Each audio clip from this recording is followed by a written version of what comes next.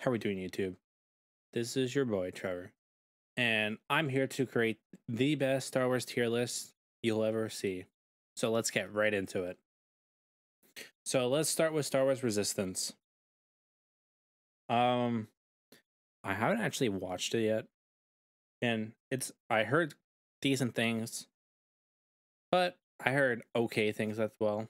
Nothing bad. I would say it's just one of those animated shows that just skate by the bell. Nobody's actually pretty much watched, except for like pretty much more on the kids side. So I'm just gonna put it under okay, and I'm gonna put the second season. I believe there's 2 seasons of this show. I want to put both seasons under okay, just to make it fair, and so there's no biases. Next is, I believe this is Mando season 1, and Mando season 1 is A tier, hands down. Great show. It is top tier. Cannot beat it. Like, it's one of the greatest, like, just Star Wars TV shows of all time. And also, it just sets up a good foundation for future seasons. Next is season 5 for Clone Wars. So season 5 for Clone Wars, it is so good. Like, you have Darth Maul fucking with Obi-Wan pretty much. You got so many cool lightsaber action scenes. You got the walk away from Ahsoka. I would say A tier as well. Top tier. Hands down, one of the best. Let's go. I believe this is season 1 of Clone Wars. And season 1 of Clone Wars, I want to keep it simple. I would say like the first 2 seasons of Clone Wars are pretty good. Yeah. So those are the first 2 seasons right there. And those are good. I would say those are pretty good. They're not great. There are some cool arcs. There are some bad arcs. But it's good. It's not bad, but it's good. Clone Wars movie. I'm going to keep it simple. I actually like it more than others. I enjoy it. I remember watching it when it came out in grade 7. I want to keep it simple right there. It's okay. I like, all I can say is I enjoyed it probably more than others. Okay, next is Solo. Solo's good. Not much to say. It's a good movie. Obviously, there's some controversy between the recasting of for Alan Ehrenreich and Harrison Ford stuff because the change in actors. But honestly, I'm okay with it. Like, there's nothing too bad about this movie. It's not the best movie in the world, but it's still a really good movie. Next, the final season of Clone Wars. Now, there's 3 arcs in it: the Bad Batch arc, the Ahsoka arc, then like the Order 66 arc. The Bad Batch arc is fucking amazing. The Order 66 arc is top tier, S tier Star Wars. But the I think it's Botez sisters are kind of hit or miss. They're okay. I don't mind them personally. They're okay. And when you see them later on in Bad Batch, I enjoy them. They're a good introduction to like a new audience, pretty much. So I'm gonna say this. I enjoyed every single arc. The final season of Clone Wars is fucking S tier. And we'll bring it back. Another great movie right here. Rogue One. Fucking fantastic movie. Next, we do Force Awakens. Force Awakens is, I would say, Force Awakens is a good movie. The problem is 8 and 9 make it worse. 7 is a safe movie, and there's a good reason why it's safe. The reason why I like Force Awakens is the exact same reason why I like Creed, is because they're basically the exact same versions of the original movies. So basically you can say Force Awakens is episode 4, but you have to say Creed 1 is basically Rocky 1. There is no difference between how the way they structure along the plot lines between the 2 movies.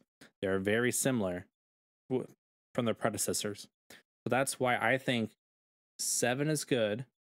However, 8 and 9 bring it back. So at its peak, I want to say it's B tier.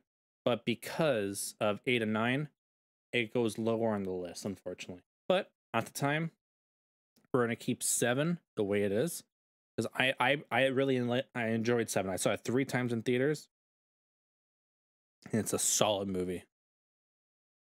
I believe this is season 3 of Clone Wars. Season 3 of Clone Wars, I want to say good. It starts to pick up as soon as you hit after season 3. The first 3 seasons are good, I would say. I would say this is even at the top of like B and A, pretty much at the verge of B and A, but it's not great just yet. A New Hope. This might be controversial, and maybe because I'm a bit older. I find A New Hope. So I have trouble sometimes watching A New Hope sometimes, because sometimes I find it a bit boring, just a bit. It's still a great movie. Like, I have a fantastic time watching this movie sometimes, but sometimes when I watch it myself, I can't do much about it sometimes. But again, no hate.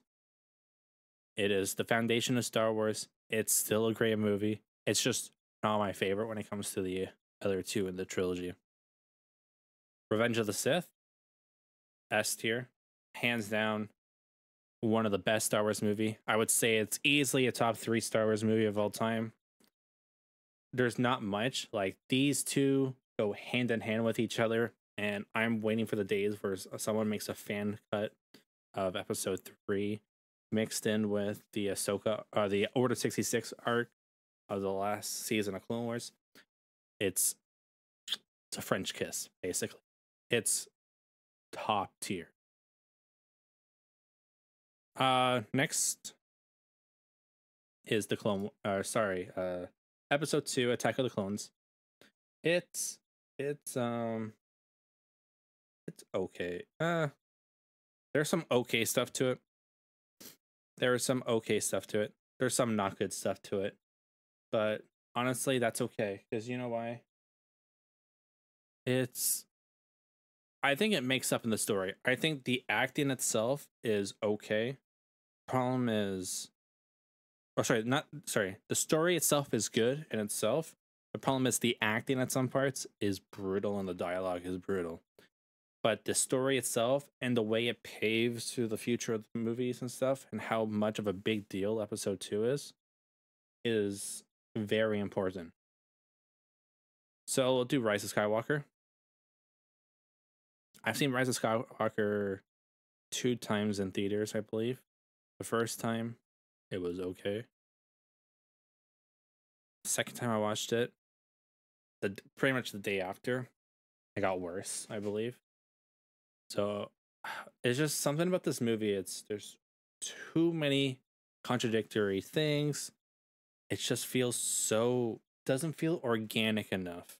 Like, it just feels again, it's not a bad movie. I wouldn't even say it's okay. It's a good, okay, I want to say this. None of these movies are not good. It's just there's a difference between good Star Wars movies and a bad Star Wars movie. Like, Rise of Skywalker itself is not a bad movie standalone. There's some great scenes. It makes sense. I can follow it A to Z. It's just, if you were comparing it to everything else in Star Wars, it's just not good. Rise of Skywalker. Oh, sorry, not Rise of Skywalker. The Last Jedi is basically the most controversial movie of all time, pretty much in the Star Wars community, with some okay reasons why. It's just not my favorite. It's just one of those things where there's just so many things and so many aspects to the movie that I do not enjoy at all. It's just not a hard watch. I prefer rewatching episode 7 and stopping right there than rewatching 8 and 9. Like, I try sometimes to rewatch 8 and 9, mostly because I do want to enjoy these movies. Like, I'm not here to like hate on these movies at all. It's just I enjoy watching the Clone Wars animated TV show like movie a lot more than I did at 8 and 9. And it shows. I can't really explain why. It's just one of those gut feelings where it's like I just can't enjoy 8 and 9. And again, it's nothing against like Ryan Johnson or J.J. Abrams. It's just it makes 7 worse, and I loved 7 at the time. I thought it was a good, solid movie for a foundation. So the problem is 8 and 9 makes 7 worse, and it pisses me off because I will happily defend 7. Like they played it safe, and there's a reason why they played 7 safe, and it's understandable why. Because at the time, people hated the prequels, and nobody can tell me otherwise. I seen the hate. I saw the hate. People didn't start liking the prequels until 7, 8, and 9 came out, and then there was the prequel love. It's absolutely ridiculous. But 7, 8, and 9, they're good movies, just not good Star Wars movies. 7 is a good, safe pick to bring everybody back into this universe. The problem is 8 and 9 fumbled the ball. Empire Strikes Back. There's no argument here. It is. Sorry, I had to drag it up. It is one of the best movies ever made. There's not much to say other than it's one of the best. The greatest plot twist of all time. One of the most redeeming stuff you can ever propose with just how they made the movie, the filmmaking aspects, the behind the scene aspects.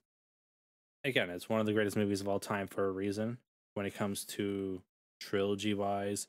It's basically a noun or a verb or whatever the proper English dictionary thing is when you have a good solid movie and more of a happy movie with a cheerful ending.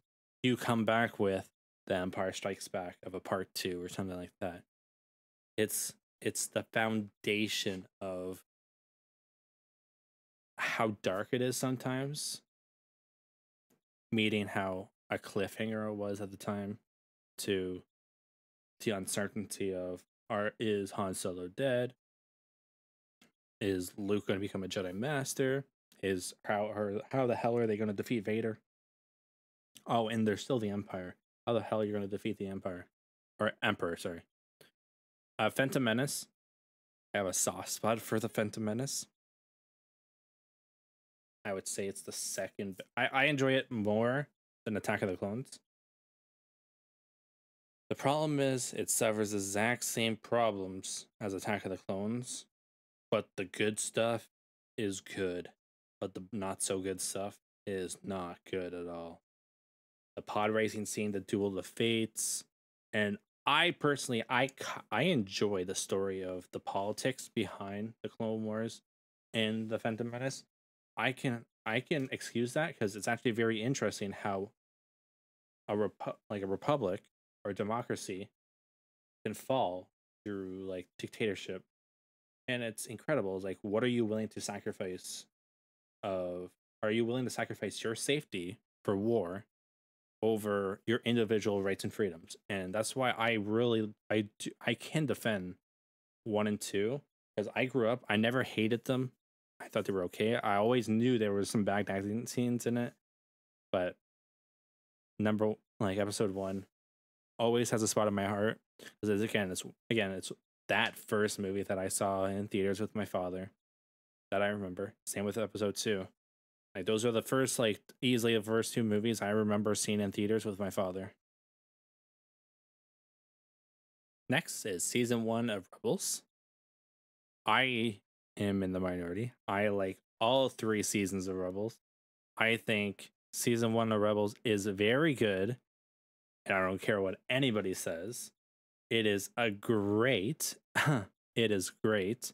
There is obviously some filler, like with some of these shows, but I love it. I then move on to season 2 of Rebels. Season 2 of Rebels is good. It's basically the foundation of how the rebellion started with all the characters. But that's okay, and I love it for that reason. So I'm going to go back to great. I wouldn't say anything, and I'll just go next throughout season 3 of Rebels. great. Season 4 Rebels, great. Nothing stands out of Rebels, but there is some great stuff in it. There's no S tier quality. There is some S tier quality stuff, and then there's some okay stuff, but majority of it is great to me. And there's not much to say other than that. Like, I am a sucker for, like, I can watch this show anytime, and I still get goosebumps of the very first episode in the pilot when Kanan like just appears and shows he's a Jedi Master, and everybody starts to like freaking out. And I don't know what else to say, but like that scene gives me goosebumps. Like, I'm getting goosebumps just thinking of that scene. Like, let me just pull that up. Like, Kanan reveals he is a. It's just, it gives me goosebumps every time I see this scene, and it's just so good.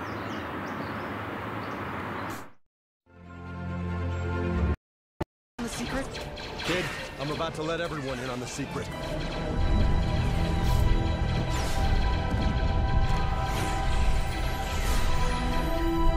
Ooh. Oh, the music.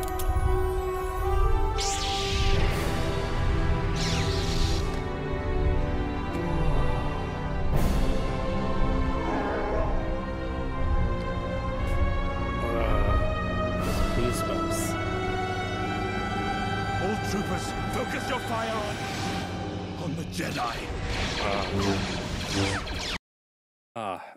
To this day, oh god, it's just, I don't care how old I get, I will get goosebumps from that scene. And then the death of him is just absolutely tragic, and it makes me cry, or it makes me tear up pretty much every time I see it. Next we'll go into season 6. I believe it's called the Lost Missions for season 6 of Clone Wars. It's good. That's good. There's some great stuff in it, but I would say it's forgotten, unfortunately. When you think of the best of Clone Wars, you think of season 5 and season 7. But the problem is they got compromised in season 6 because they canceled the show like halfway while they're developing in season 6. But that like season could have been something great with the Lost Missions and stuff. So I'm going to keep it at good for what it is. But what I've heard is like some of the story arcs for season 6 would have been incredible and would probably have put it to A tier. I believe the Lost Disciple, the Darth Maul arc of escaping Palpatine's imprisonment, like that arc would have been incredible to see. Next is season 4. I would go season 4. I'll put it right beside. Season 4 of Clone Wars is fucking amazing. You're reintroducing Maul, and you're getting, it's just so good. 4, 5, and 7 are probably the best season of Clone Wars. I'll keep it right there. Bad Batch. Bad Batch season 1. Or Bad Batch 1 and 2. I'll combine those two. They're incredible. They're good Star Wars TV shows. However, I'm gonna say I want to even say they're great. Like, I love the pilot of the Bad Batch. Like, I can rewatch that all the time. It's just so good. It's just like lost soldiers trying to find their like space in the universe after they've literally lost their purpose of fighting a war. And what do? Do you join the new empire, or do you make your own thing and leave? Like, it's incredible. I want to save Visions later, mostly because I'm not the biggest fan of Visions, but I love what they were trying to do, and I love the anime styles that they were trying to receive. So I'll come back to it later, and I'll make it later. The Book of Boba Fett. It had some good stuff. It's okay. I'm not gonna say it's probably. I'm gonna say it's probably the weakest show out of them all. I'm trying to think. It's probably the weakest. Probably the 2 best episodes are not even met with Boba Fett, unfortunately, which is unfortunate. But that's okay. Can't do much about it. Season 2 of The Mandalorian.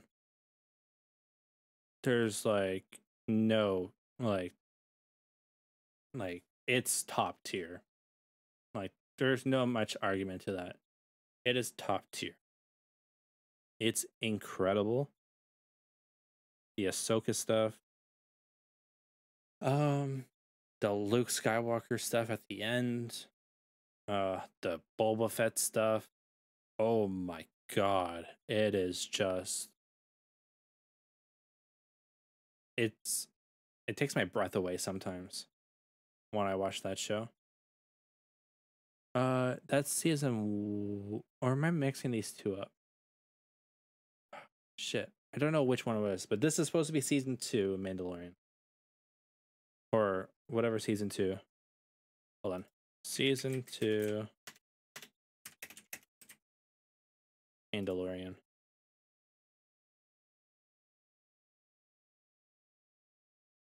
Images.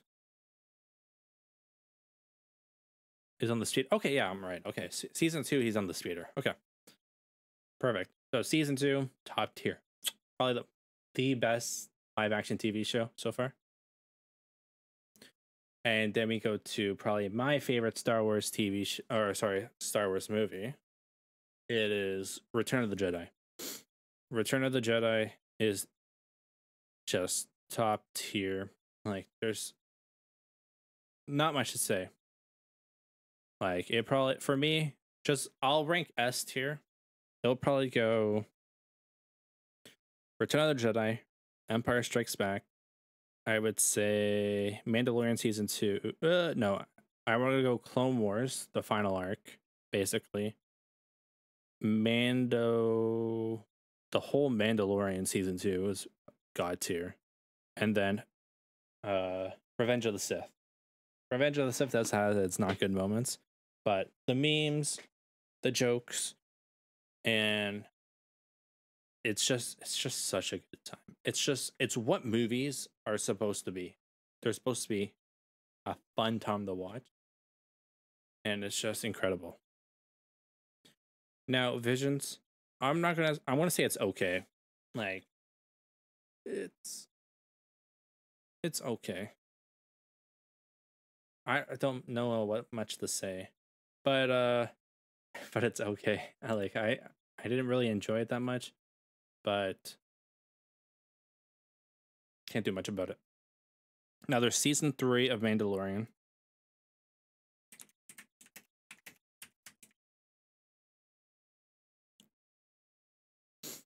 And I'm gonna say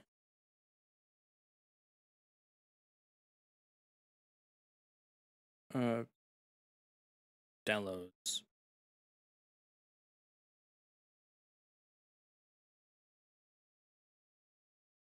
Downloads. Okay, I just added it. It's I can't even. It's okay. Like, there are some good parts. There's not some good parts, unfortunately, but it's an okay. It's an okay show. It's an okay season. It's just, it's not good compared to everything else that came before it. Like, season 1 and 2 is amazing, and I try to look at these stuff on itself. So, like, if I just see, okay, is Mando season 1, sorry, is Mando season 1 good on itself? Okay, yes it is. Season 2 on itself, amazing.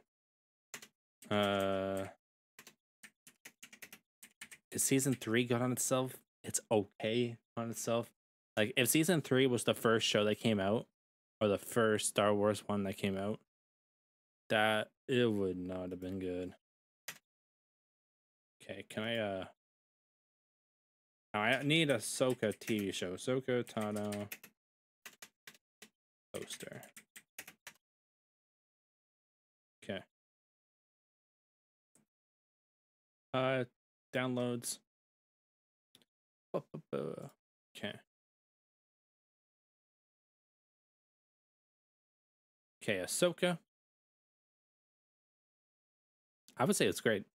I enjoyed it. I think the first 5 episodes are incredible. It's some of the best Star Wars we have ever gotten. The problem is the remaining 6 and 7 are only good. So I would say basically it's a pretty great show. There is some questionable stuff. However, on itself, if we didn't have any of the other Mandalorian stuff, it's still pretty much holds up on its own pretty well. I would say I love the opening scene of introducing Balin and Shin Hati with the reverse Phantom Menace output. I love the lightsaber battles can be a little bit questionable about sometimes, but I think that's more on the episodes 6 and 7 of the season. But even in 6 and 7, when they introduce Thrawn and bring back Ezra, spoiler alert, it's still a good show. It's like it's not as amazing as the first 5, but it's still good. So that's my tier list. I actually don't think there's any bad Star Wars product out there. The problem is there's no I want to say this right now. There's no bad TV shows or movies Star Wars wise. There's no bad movies when it comes to or bad TV shows when it comes to Star Wars. Problem is when it comes to inside the universe, there are some things that are lackluster. Like a lot of the bottom stuff, it's unfortunate. Like 8 and 9, they're supposed to be the big spearheads of the universe, or the new trilogy. They're okay. They're okay. Not much to say about it. So pretty much that's my tier list, everybody. Thank you so much if you stay for the rest of the video. Thank you so much for the support. Hopefully, if everybody has a wonderful day, hit that like and subscribe down below, and maybe I'll bring out another tier list next week. So in the meantime, well, since it's Star Wars theme, may the Force be with you.